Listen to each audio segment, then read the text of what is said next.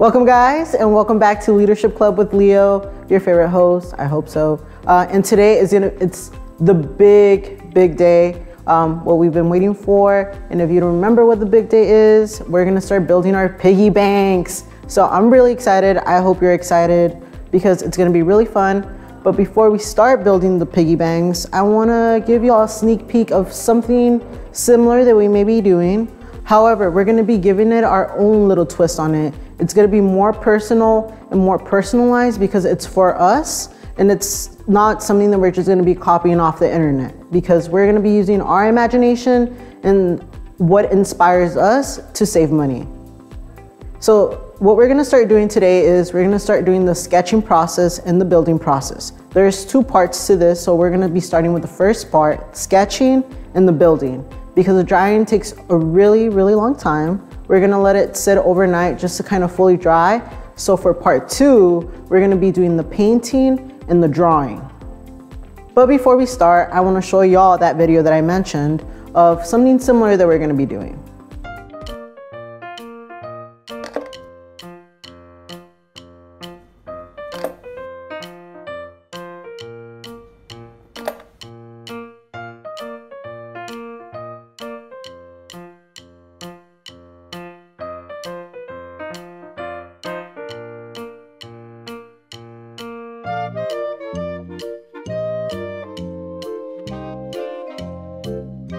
So what we just watched was a video of someone making a piggy bank, not just an ordinary piggy bank, but a piggy bank made out of cardboard.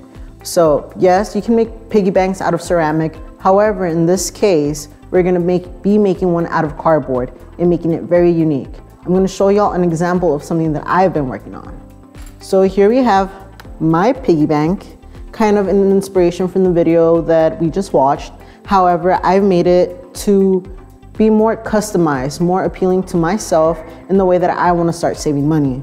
So I'm gonna give y'all a 360 view of my piggy bank. It's in a house shape, and this keeps falling off because this is where you get to take out your money and you get to push it back in. There you go, you heard that snap. And then you have an option here to put in your cash and then your coins, like your pennies. And then I decided to add popsicle sticks, and you'll know why in a bit, but I don't want to give it away just yet. So one last thing before we start, I want y'all to go into this project thinking outside of the box.